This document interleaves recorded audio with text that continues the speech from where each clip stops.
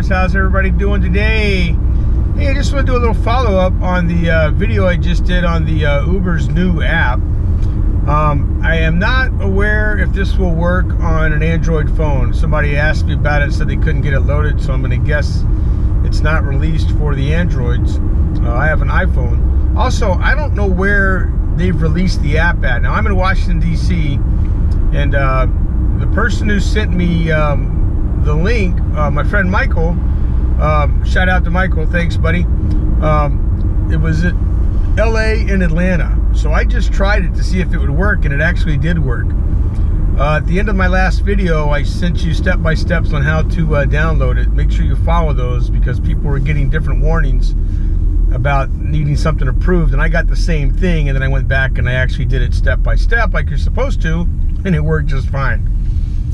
So make sure you do that. I will have another snapshot at the end of this video on those steps again to download the app, and that's it. And I've been playing around with this, and I saw a few more kind of cool little features. Basically, it's just, I don't know if we want to call it features, but additions to the app to give you more information pretty easily.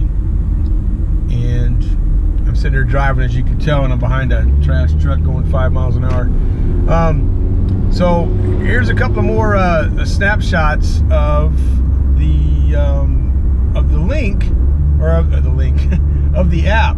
And what's kind of cool about it is when you go at the very top, where you see it right in the middle of the screen, it tells you how much you've made or how many trips you're on, depending on what screen you are.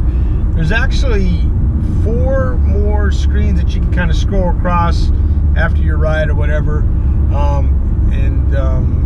It is, as you'll see here, last trip, what I've made today, what my quest is, what the current quest is that I'm on, and what I've made for this week.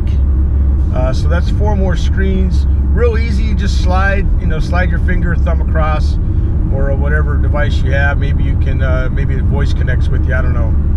But that's kind of cool. It's just as far as getting a quick idea of where you stand for the day and for the week. So that's about it. I hope you guys, best of luck getting this new app. I don't know when it's going to release out to everybody. Maybe it already has and I didn't get that email. Or maybe it's sitting in my email box right now and I just haven't checked my emails today.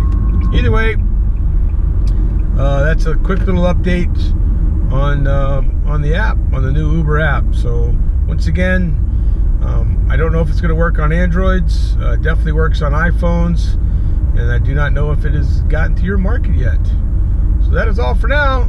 Thanks for supporting my channel, everybody. Really appreciate it. Leave me a thumbs up. Leave a comment down below what your thoughts are. And if you haven't subscribed, please subscribe.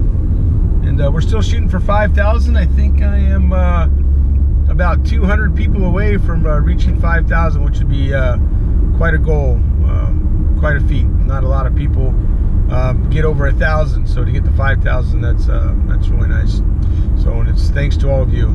So with that, get around this. Safety first. Uber on, everybody. Lift on, everybody. Be safe. Stay hydrated.